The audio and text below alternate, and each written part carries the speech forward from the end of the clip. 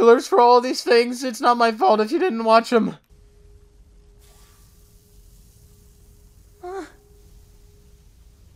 How did we get here?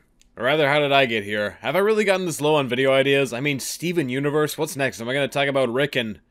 Oh yeah. I already did that.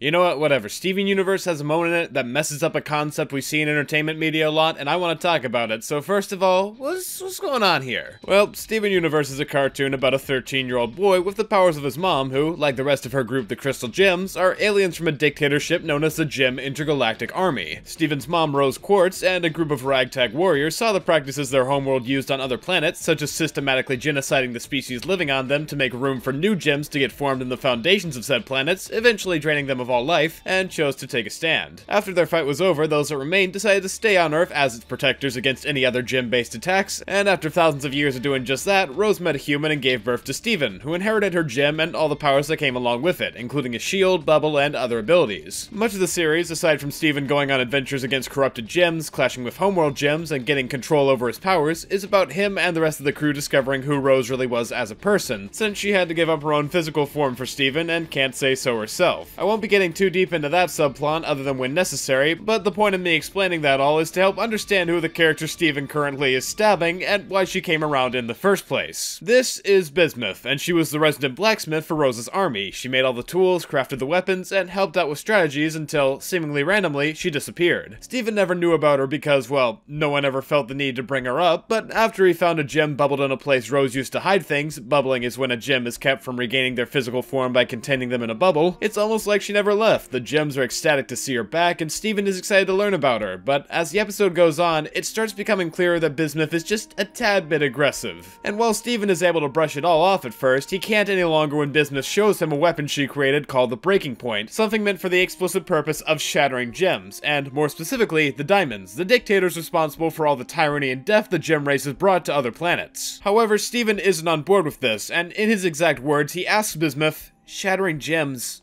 wouldn't that make us the same as Homeworld?" And I want to plainly say without a shadow of a doubt, no. And while the episode may say the answer is yes, I don't think that's the case at all. But to get to the core of why it doesn't work, I need to explain the trope the writers are utilizing, that being, as I like to call it, the argument from goodness trope. But while I'm talking about things falling apart, did you know that 2 out of 3 guys suffer from male pattern baldness after 35? It's a real problem that a lot of men have to face in their daily lives, and often they don't have a way to keep it from happening. I know I've stressed about the idea of losing mine if my family's anything to go by, but if you've seen the signs and want to stop it from getting worse, what do you say to giving this video sponsor Keeps a shot? Basically, what the team over at Keeps does is send you a clinically proven, doctor-recommended subscription crate for hair loss prevention, and even the chance of hair regrowth if you catch it early. And for those that aren't balding and just want to take care of their hair, Keeps is for them as well, with a plethora of strengthening products from shampoo to conditioner, and with their 24-hour line of professionals whenever you need them, they can help determine the very best plan for you. So, what sounds better, going through the hassle of a doctor's appointment for way too much money, or getting to know exactly what you need at the click of a button? Hair loss stops with Keeps, and if it sounds good to you, to get 50% off your first order, go to keeps.com/juststop, or go to the link in the description. That's keeps.com/JUSTSTOP. Thanks to Keeps for sponsoring, and back to the video.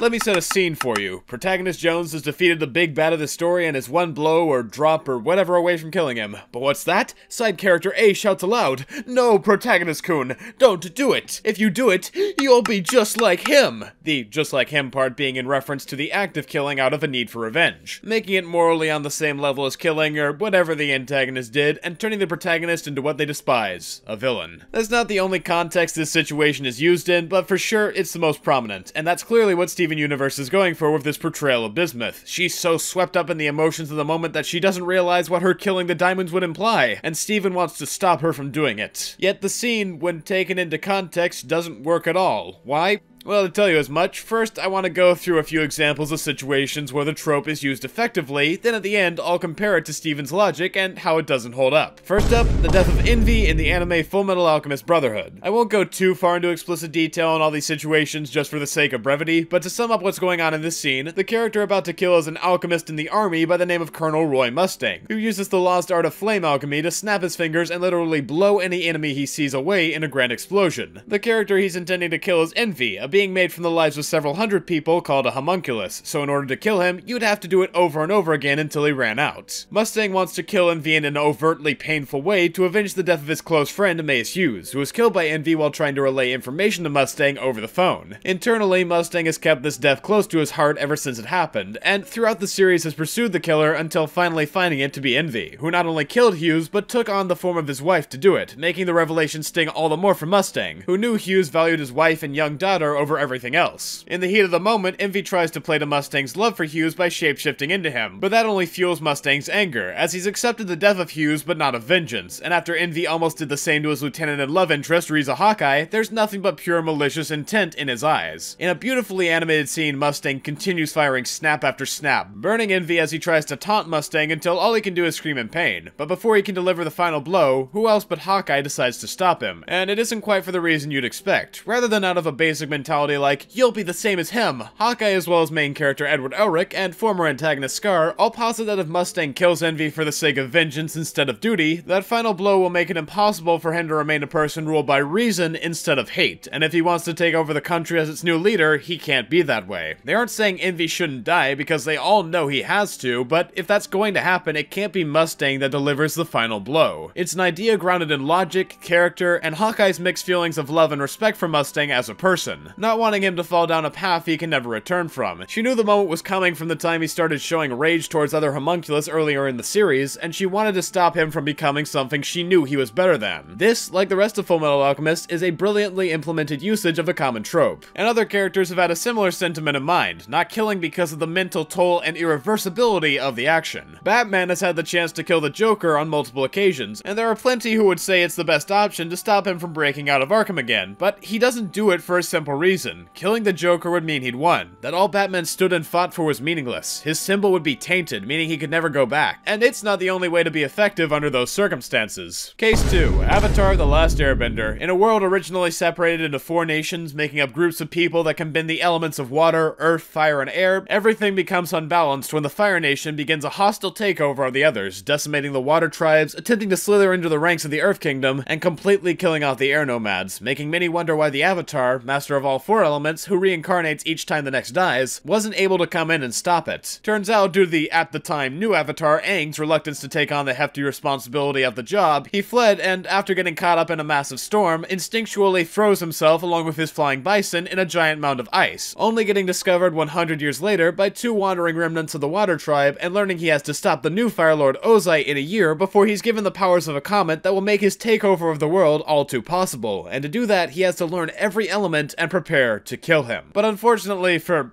basically everyone, Aang doesn't want to kill Ozai, and that's rooted in his belief as a nomad, strongly opposing violence of any kind, and in particular the act of murder, which becomes a major conflict of his character as the date gets closer. In a way, it's sort of similar to Stephen's case, coming from a place of moral opposition, but while Stephen's is solely based on the most basic ideas of what makes good and evil, Aang's is much more complex. He learns about how his people and all he knew were obliterated by the Fire Nation, he sees how they've subjugated and enslaved those that would fight against them, and he knows what Ozai is willing to do to get what he wants, even if it's scarring his only son and banishing him from the land to look for the Avatar. But Aang's beliefs hold strong, and he can't find it in himself to kill Ozai, no matter how much of a bitch he is. The difference between Aang and Stephen is that he does believe deep down that Ozai may need to be killed to stop the tyranny, but it conflicts with his own personal conviction, and to him, no matter how right that statement might be for everyone else, he wants to find a way around it. When the date gets really close, Aang starts looking for any way to back out, and calls on the Avatars of the past to ask them what he should do, thinking they'll agree with him, but they don't. All of them, including a fellow air nomad, agree that the Avatar's duty is to protect others, and it precedes any personal feelings, so if he allows them to get in the way, Aang and all his friends could die. There's no secondary person telling Aang that he shouldn't kill Ozai. In fact, it's to the contrary, a rare instance in one of these situations. So what happens when the battle between Aang and Ozai inevitably comes to a closing point? Ozai is down on his knees, and Aang is faced with a choice he's so dreaded having, and in that moment it seemed he only had one option. Aang sought out another, performing a process to take away Ozai's bending rather than and kill him. It's a process that nearly takes Aang's own soul over as he does, but just barely he wins out, and by doing so restores the balance that was originally so thrown off by Ozai in the first place. And in the moment, it displays another clear difference to Steven Universe. While Aang is able to get rid of the powers of the Fire Lord, a physical trait that can be taken away and therefore stop his tyranny, it's impossible to take down the diamonds and their fleets without killing them. This isn't how Steven Universe goes, and again, that only adds to how badly they implemented the trope. But to close up on Avatar, Aang's action is again a culmination of all the series stands for: balance, idealism, and the idea that not all situations are as cut and dry as they seem. The latter two being attempted by Steven Universe and falling flat in their execution of the moral argument between Steven and Bismuth. To put it bluntly, the trope of argument from goodness isn't applicable from the broad scale of that would make you just like them when the antagonist is too terrible for that to work. The diamonds aren't one-off murderers or ignorant of their own actions or a byproduct of some oppressive system. They are the oppressive system. They've conquered countless worlds, killed no doubt billions, possibly trillions of intelligent life forms they considered inferior. They've built fascistic regimes enforcing a strict hierarchy determining how gyms will function. And if they don't stay in line, they'll be shattered. They command fear and dominance against anyone that opposes them. Overall, not exactly the most easily redeemable people. As stated, their powers aren't external like Ozai, they're figurative as well as physical. The power they hold in the armies they control is far greater than any ability they might be able to harness, so finding a way to take their abilities isn't going to help. If Steven wants to stop their reign, he and the gems need to shatter them. Only then will the power they hold be able to disperse. Only then will the brainwashed masses of their capital listen to reason. It's hilarious that Steven would ever humor the idea that killing the diamonds would put Steven and co on the same level as them. No, not just funny, it's absolutely moronic. Wouldn't it make us just as bad? Well, tell me, Steven, how many planets have you genocided? Because unless it's in the quadruple digits, I don't think it's all too comparable when thinking about the good killing the diamonds could do. Have you forced your disobedient subjects' corpses to merge their shattered souls together in some giant abomination of a being enraptured in total suffering for thousands of years? Better yet, have you been implied to have done that more than once? Because if so, I might need to question your status as the main character or any kind of moral authority. But no, Steven is right because he is the main character, and that's the message the writers want to go for, no matter how much it makes absolutely no sense whatsoever. And dear God, they try to make Bismuth more in the wrong by portraying her as angry and aggressive, but after all she's gone through, I'm not sure any less would be expected. Like, how's Steven gonna fix this? Fucking talk to the genocidal sadistic maniacs and get them to say sorry?